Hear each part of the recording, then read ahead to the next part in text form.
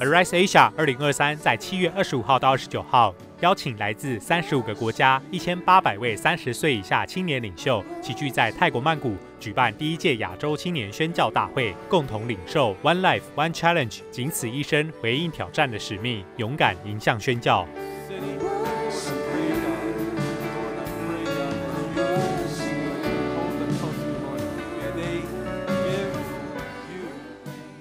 In our place is a Hindu-dominated area, and the government is pro-Hindu, which means the temples get to do a lot of things which they want. So what they normally do is they bring a lot of speakers up on the temple and blast their worship music, their bhajan music, every morning and every evening.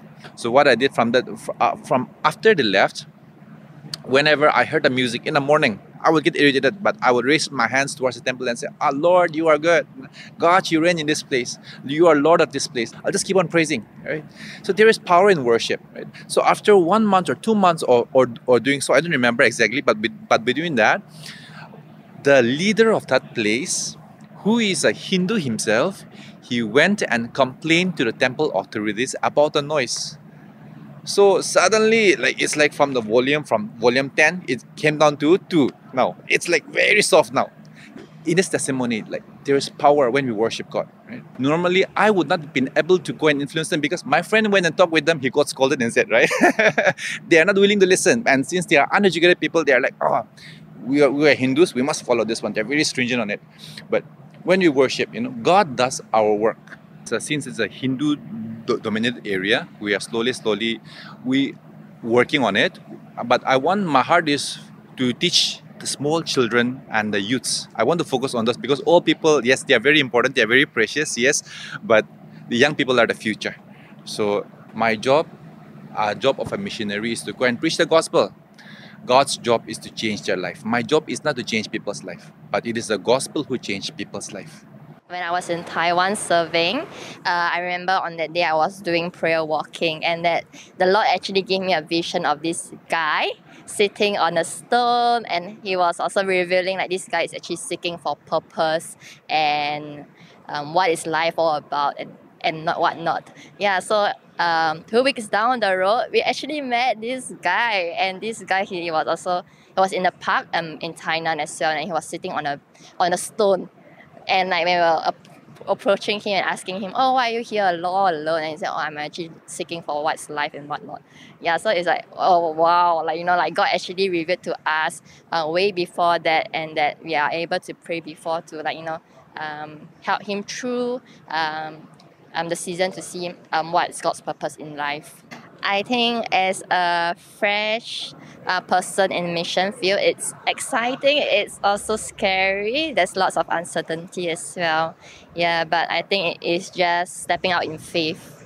Yeah, and to do what God's calls you to do. I think someone actually once told me that there isn't always a fixed plan, but I think to avail yourself for God is a privilege to serve Him. Yes.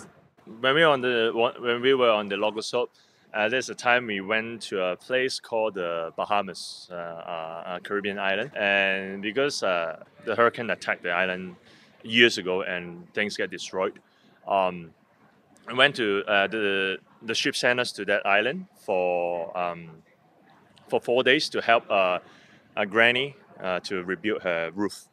We thought the fourth day we are finished and then we can go.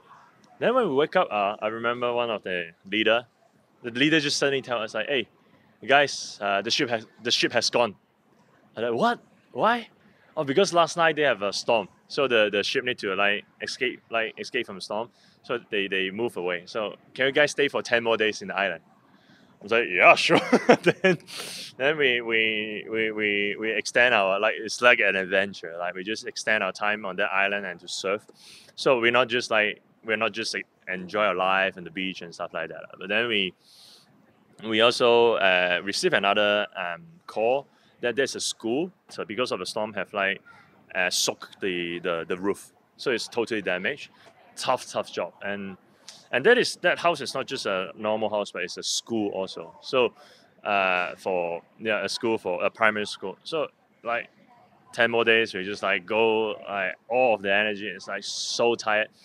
Finally, like all of us, we take off the roof, job finished, and I thought like, oh, okay, now we're done. Let's go. But then our team leader say, hey, don't go. Sweep the floor. There's many sand and stuff like that. But then suddenly the owner of the school come. He stand. He look at the place. He just keep weeping. Oh, that time it shocks me so much. He reminds me like, yeah, I'm not here just to do the construction. I'm not here just to like finish the job.